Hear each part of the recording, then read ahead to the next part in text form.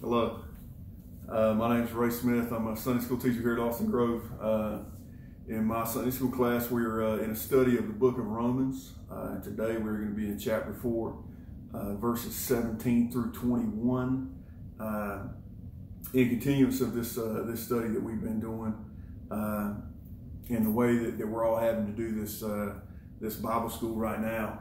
But we'll get into it. We'll go ahead and we're going to read verses 17 through 21, and then we'll come back and we'll see what Paul has for us in each one of these verses. Again, that's Romans chapter 4, verses 17 through 21. It starts off in parentheses from the preceding verse, verse 16. Starting in verse 17, in parentheses, it says, "As it is written, I have made you a father of many nations, in the presence of him who he believed, God, who gives life to the dead and calls those things which do not exist as though they did, who contrary to hope in hope believed, so that he became the father of many nations, according to what was spoken, so shall your descendants be. And not being weak in faith, he did not consider his own body already dead, since he was about 100 years old, and the deadness of Sarah's womb. He did not waver at the promise of God through unbelief, but was strengthened in faith, giving glory to God, and being fully convinced that what he had promised, he was able to perform."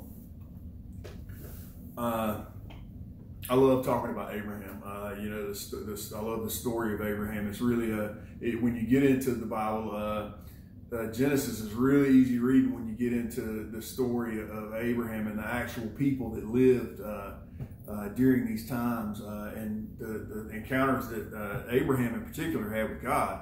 I mean, it's just amazing. It's hard to put it down. It's a wonderful story. It really is hard to get enough of. And I think that's why Paul, at least one of the reasons why Paul picks out Abraham to talk about. I mean, Abraham was their patriarch. He was the start of the nation of Israel. And all of the Jews, I mean, all of them would have been proud to call Abraham their father. Now we start in verse 17, we'll go back. And like I said, the first part of it starts in parentheses, going back to verse 16 that we studied last week. And it says, "As it is written, I have made you a father of many nations." And the parenthesis ends, and then it says, "In the presence of him whom he believed, God, who gives life to the dead and calls those things which do not exist as though they did." Now, to confirm the fatherhood of Abraham over all true believers, Paul injects Genesis 17, chapter 17, verse 5 here, showing that even though God did make Israel his chosen people, his earthly people, it didn't mean that his grace and mercy would be confined to them alone. And I love this. I mean, I don't know how often we really consider this, how important Paul's study under Gamaliel really was. Because Paul was from Tarsus. Gamaliel, part of the Sanhedrin, and we learn that in Acts, part of the Sanhedrin would have been in Jerusalem. So at some point, Paul must have come from Tarsus to study under Gamaliel. And Gamaliel, according to Jewish tradition, is considered one of the greatest rabbis by the Jewish people. And that's even today. I think he was the grandson of Hillel. I think I'm saying that right. They even go so far as to say that Gamaliel was one the first to be called Rabbon, which was exalted form of teacher, high teacher, maybe. He was one of 7, and he was the first. It is also said that love of the law died when Gamaliel died. a love for the law, died when he did. So Gamaliel, we learn very little about him in Scripture, but he was very, very important. And no wonder Paul, when he's talking about his credits about being a Jew, I studied under the feet of Gamaliel. He's proud of that. And I think, we should thank God for that as well, because Paul's study under Gamaliel had really prepared him to be able to quote the Old Testament with pinpoint precision. And he quotes in his epistles, he quotes verse after verse after verse from the Old Testament to show that it was always God's intention to honor faith wherever he found it. Now we get to the phrase where it says, in the presence of him who believed. This continues the thought. The parenthesis has ended with the father of many nations. This continues the thought from verse 16 about Abraham being the father to us all. And the connection, it goes like this. Abraham is the father of us all in the sight of him, that's God, whom he, that's Abraham, believed. It says, God who gives life to the dead and calls those things which do not exist as though they did. To understand this verse, like I said, we only have to think about the story of Abraham and Sarah. Go back to that verse. I mean, we know, you talk about Abraham and Sarah, you know they had trouble having kids. Sarah wanted kids so bad, she made quite a big mistake with Hagar. A mistake that is still being felt in the world today as those countries, Israel and the Arab nations surrounding Israel, are still fighting today. So, I mean, they wanted kids bad together. Abraham did get Ishmael later on through Sarah's maid Hagar, but I mean, he wanted kids with his wife, Sarah. I mean, it says God gives life to the dead. Now, while Abraham and Sarah were not physically dead, they were old. And they were physically beyond the age of being able to produce children or to have children with each other. You can find that in Genesis chapter 18, verse 11. And you can also find it in the next couple of verses we're going to read here in Romans chapter 4, verse 19. It says, gives life to the dead. God gave Abraham and Sarah life in the form of their son Isaac. He gave them life that they never could have hoped for. They were old. I mean, they were 100 years old and 90 respectively when Isaac was born. They never could have expected that. The end of the verse, it says, God calls those things which do not exist as though they did. God spoke to Abraham of the nations that would descend from his line as if they already existed. You can find that in Genesis chapter 17, verses 1 through 8. In one spot that I was able to pick out, there are several others. He spoke of the land that they would possess as if they already had it. And that's 430 something years after Abraham died. Long time. Long time after Abraham would his descendants come to be in the land. And God spoke about that land as if they already possessed it. God also spoke about the righteousness of Abraham as if that righteousness was something that Abraham possessed, even though it was God who imputed righteousness to Abraham on account of his faith. It's amazing. God spoke about all these things, and as if they existed when in truth, they didn't. The righteousness that Abraham possessed was not his own. It didn't belong to him. God gave it to him for his faith. We move on to verse 18, and it says, who contrary to hope, in hope believed, so that he became the father of many nations, according to what was spoken, so shall your descendants be. Okay. In the preceding verses here, Paul has emphasized that the promise came to Abraham by faith, not law. Okay. So that it might be by grace and that it might be sure to all the seed. And this leads to a consideration of Abraham's faith in the God of resurrection. You have to consider that. You have to consider Abraham's faith here. Because God promised Abraham a posterity as numberless as the sands of the sea and as numberless as the stars in the sky. And we can't, just thinking about the number, the sand in the sea, it just gives me a headache. Thinking about the number of stars that are in the sky, it gives me, I can't even consider that. It's too much. It's too much. It's hard to think about. But you consider this from Abraham's point of view. And I think you'll get a better grasp of what Paul is talking about here. Abraham was 99 years old. Sarah was 89. And that's when the promise was renewed. That's when the promise was renewed. In Genesis chapter 18, God told him, according to the time of life, I'm assuming that means 9 months, he and Sarah would have a son. Okay. Now, can you remember the story? What did Sarah do? She laughed. Okay. And kind of got her in a little bit of trouble. Then she, lied to the Lord and said, I didn't laugh. We're all human.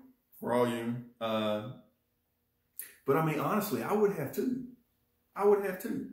In Abraham's position, I imagine he was, seriously?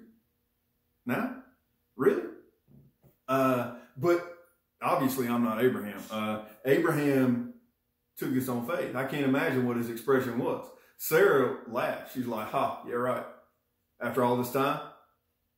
After all this time, am I finally going to get what I want? Yeah, I remember that promise. When was that? 25 years ago almost? Yeah, I remember when my husband told me that. Yeah. So now at 90, or at 89 for Sarah and 99 for Abraham, humanly speaking, the chances of her having a child at 90, that's utterly hopeless. That's not going to happen. Start of the verse says, contrary to hope. Contrary to hope. Abraham, in hope, believed. He believed in hope. Everything about our common sense, about Abraham's common sense about how life worked, told him that he was too old to have kids. Sarah had not been able to get pregnant the entire time they had been married. And now she's pushing 90 years old. Common sense tells us she's not going to get pregnant now. Not Abraham. Abraham, in hope, believed that he would become the father of many nations, just as God had promised him in Genesis chapter 15, verse 5. It's amazing. It's amazing. He just took it. Okay, this is what's going to happen. All right. Great. Awesome. And praises God. Praises God. Verse 19, I love this. And not being weak in faith, he did not consider his own body already dead, since he was about 100 years old, and the deadness of Sarah's womb. When the promise was first made to Abraham of a great posterity, he was 75 years old. In Genesis, you can find that in Genesis chapter 12, verses 2 through 4. at which time he was still physically able to become a father. Okay, we know this because it's after that that Ishmael was conceived with Sarai as maid. You can find that in Genesis chapter 16, verses 1 through 11. However, in this verse, Paul is talking about a time much later, almost 25 years later. Abraham was almost 100, and God renewed his promise to Abraham. Like I said, it's in Genesis chapter 17, verse 15 through 21. Abraham had aged almost 25 years now. And so had Sarah. So had Sarah. The possibility of having a child naturally, and when I say naturally, I don't mean the not having a C-section. I mean naturally through, without divine intervention, without God's divine, putting his divine hand on there and making this happen. Without that, I mean, the possibility of that was, it wasn't even in the realm of possibility. You couldn't even consider it. Couldn't even consider it. And I love the way this verse starts. It says, and not being weak in faith. That just blows my mind because I think about it the way I would look at it. Because when somebody tells me they're going to do something for me, you know, I mean, I'm not very patient. My wife will attest to that. So let's go. Don't do something for tomorrow. Do it now. Let's go. We're talking about 25 years. 25 years had passed since the first promise, and no kids with Sarah. How would you have responded to this? Would you have been bitter over the fact that God had promised this, and 25 years later, still no dice? He still hadn't delivered 25 years later. Would you have been upset about that? You know, hey, God, you know, you told me this 25 years ago. It still hadn't happened. What are we waiting on? I know that's, I love to think that I would have the faith that Abraham had, and I would have the reaction that Abraham had. I don't think I would have. It's a nice thought, and I'd love to think highly of myself. I'm pretty sure I wouldn't have that idea. I'm pretty sure, you know, there'd be some, you know, at least some pouting. At least some pouting. You know, God, you told me you were going to do this, and you hadn't done it yet. I mean, I don't know. You know, are you going to do this? You're not going to do this. I don't think that I'm stupid enough to get angry with God and be like, you know, hey, what's the holdup? But definitely there would be some pouting. Maybe try to get a little bit of a guilt trip in there. Not Abraham. Not Abraham. You know, I mean, I would have been like, you know, look, I'm 100 years old now. I can't be chasing around little kids. My wife is only 35. And let me tell you something. If she found out she was pregnant today, she would be bawling. She would be bawling, upset. But I'm still praying. I need that little girl. I only got 3 little boys right now. I need that little girl. So, but I mean, at a certain point in your life, you know, I mean, Abraham is, you know, now is the time that I'm going to have kids. Ishmael was almost 12 years old now, 12 to 13 years old. Now we're doing diapers again, really? Not Abraham. Not Abraham. It says he did not consider his own body, which was already dead. Or basically what he's trying to say here is that he's incapable now of producing offspring.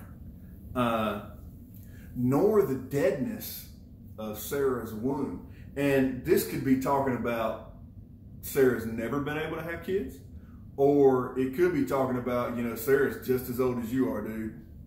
I mean, the deadness of her womb. She'd never had a kid. She's 89 years old now. If what you say is true, then 9 months from now, when she's 90, she's going to be having kids. Really? I mean, I don't know what the oldest someone in modern times is it's had a child. I know it's getting older and older, but I don't think anybody 90 years old has had a child that I can remember. I'm pretty sure that would have made the news. And even though I don't watch much news, I think I would have heard about that. But Abraham, he doesn't consider the fact that he and his wife are both beyond the age of childbearing. Humanly speaking, having kids at their age was impossible. Couldn't happen. Okay, but what I think Paul is trying to point out here is that Abraham knew God wasn't speaking in human terms. Okay, he knew that his God, because we can't forget that there was a lot of different so-called deities, little g gods back during that time. Abraham knew that his God was absolutely capable of doing exactly what he said he would do. Abraham had faith. He believed without doubt, without reservation, that what God said would happen, would happen. We move on to verse 20. It says, he did not waver at the promise of God through unbelief, but was strengthened in faith, giving glory to God. The impossibility of the promise at this point didn't make Abraham's faith waver at the promise of God. And I can't claim that. I can't claim that.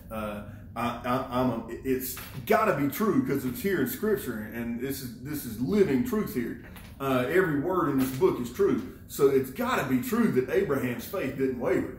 Do you think that at almost 100 years old, you would say, "Oh, I'm going to have a kid"? Okay. You'd be like, "Yeah, right. Yeah, right. You've lost your mind." Just like we all would. Abraham's faith didn't waver at this promise. As far as Abraham was concerned, God had said it, Abraham believed it, and that was the end of the discussion. That's that. God said it was going to happen. I believe it's going to happen. That's the end. It's amazing. It's amazing.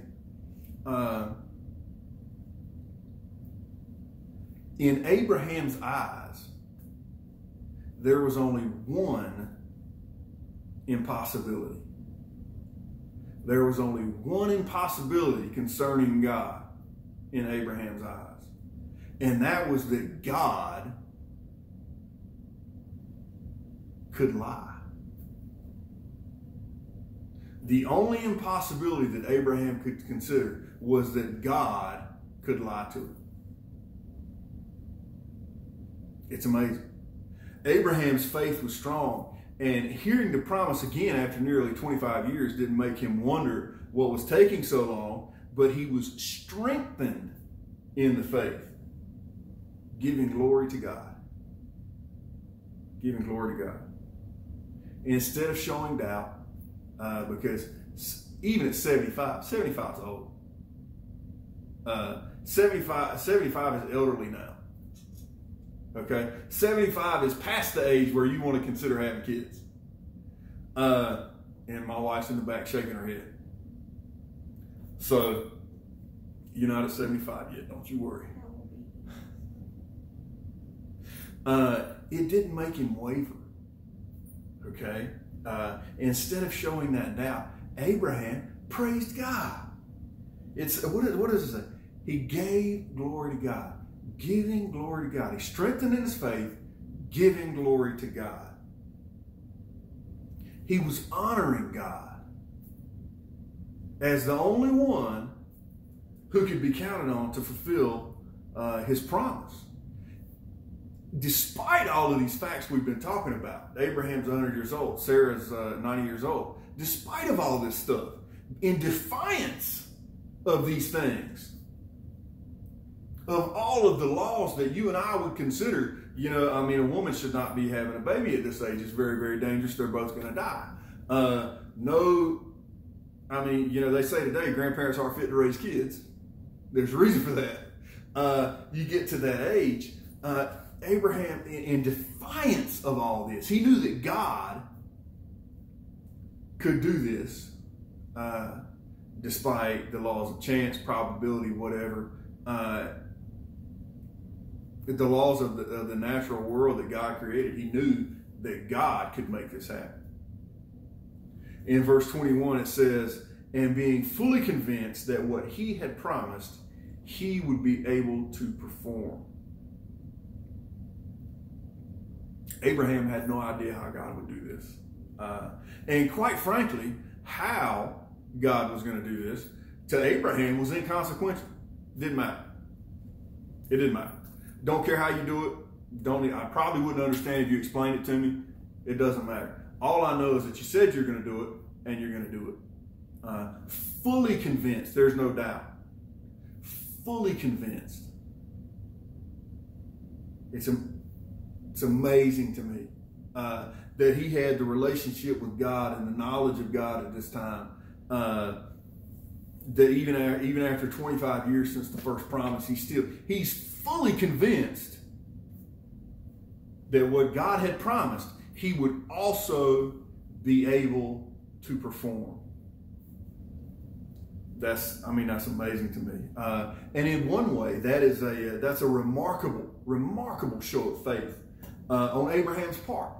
And as I was reading this today, I hadn't considered this before, because I always just thought about that. That's Abraham's faith. That's a remarkable show of faith. Amazing. But in one of the commentaries I was reading today, they put it another way. They were like, it is a remarkable show of faith, but on the other hand, this is the most logical and reasonable thing Abraham could have done. And I hadn't considered that before, but the God of the universe, Almighty God, the way Abraham describes him as God Most High. God Most High. You remember we talked, there's little g gods. Abraham wants to make a point of my God is the highest God. So God Most High had told Abraham something would happen. So if you think about it from that point of view, Abraham did what the most logical, reasonable person would expect. He believed God Almighty, creator of the universe, heaven and earth. He believed that God would do exactly what God said he would do. It's only what, a reasonable person would assume. This is God we're talking about. As far as Abraham was concerned here, God had told Abraham something would happen. And Abraham knew that if God said something would happen, then whatever God said would happen is exactly what would occur. That's Abraham's faith. There's no doubt here. There's no doubt here. And this is, it's reading these verses and doing my study today. It's the faith that we're uncovering right here. There's no room for doubt here. I like how it says at the start of this verse, fully convinced. Fully convinced. There wasn't doubt. Now, what about you and me? Could you and I say the same thing? Fully convinced. Fully convinced. Is there doubt? Especially in what the world's going through right now with the coronavirus. Is there doubt? Have you heard anybody say, I wonder what God's doing? Have you heard somebody question? I have. Unfortunately. It's not an easy argument to take up. But it is one that you need to shoulder. God knows exactly what he's doing. And like Michael said 2 weeks ago in the service, I'm not saying that God caused this. I am saying that he can use this. He can use anything. Anything. God can use that. The challenge for us The challenge for us today is showing the same faith that Abraham showed here. The same faith that Paul is talking about, that Paul wants us to see here. The faith of Abraham that was fully convinced. Not just right when God made the promise. 25 years after God made the promise, God mentions it again. He basically renews it, and Abraham says, okay, awesome. There's no room for doubt here. That's absolutely amazing to me. I can't, the way we question God today, the way we wonder if God knows what he's doing today in our society, it's hard for me to fully comprehend the faith here that Abraham is displaying. And that's what I would have you think on after this lesson. Think on Abraham's faith and see where your faith is in comparison. And I'll be brutally honest with you. My faith is far short of that.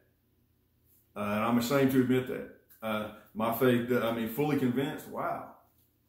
Because I'm terribly impatient. Even now, after 6-7 months now of the virus and everything being weird in our country, I'm like, what are we waiting on? I catch myself doing that, and I have to stop and remind myself, God has this. He don't need my help. How arrogant is that? God needs my help. That's laughable. That the creator of the universe could need anything from me. He knows what he's doing. And we need to show Abraham's kind of faith. We'll end here tonight, and we'll pick up next week in verse 22, which will carry us into chapter 5 next week. I think. Pretty sure we'll get into chapter 5 next week. But we'll close with prayer today. I appreciate you coming back. Please check out all the stuff we've got going on here at Austin Grove. We are in service again. Check our website for the bulletin and any of the related activities we're doing here now and the stuff that we've got online. Thank you for being with us today. Dear Heavenly Father, we thank you for this day, Father. We thank you for everything you've given us. We thank you for Paul, Father. We thank you for Paul's education under Gamaliel. That led him to be able to pull back and quote with such accuracy the Old Testament, Father, and bring it to bear on his opponents the way he did, Father, showing us Abraham and Abraham's faith, and teaching us what it really means to have a faith like Abraham's. We praise you for that, Father. You're such an amazing God, and it really comes through in the verses that we've just read and thinking about the story of Abraham and Sarah, Father. There aren't words to praise you properly. You're just such an amazing God, Father. I thank you for everything that you've given us, Lord, the many blessings that you've bestowed upon us, Father. We ask for your continued guidance and help in the struggles that our country and the world are going through right now, Father. But we know that you've got things well in hand. You've got this, and we understand that, Lord. We praise you for being that kind of God. It amazes us, Father. It amazes me. I can't understand it. I can't fathom it, Father, but I know it's true. I know that that's the God you are. I ask you to be with us all throughout the coming week. Bring us to people that need to hear your word, Father, and give us the words to speak in your name. Protect us from error, Lord. We don't want to speak error in your name, Father. Help us with that, Lord. Keep us safe. Keep us healthy, Father, until we're able to come back here next week and meet again in fellowship in your house, in your name, Father, as believers, so that we can take what we learn out into the world. All these things we ask in the name above all other names, Jesus.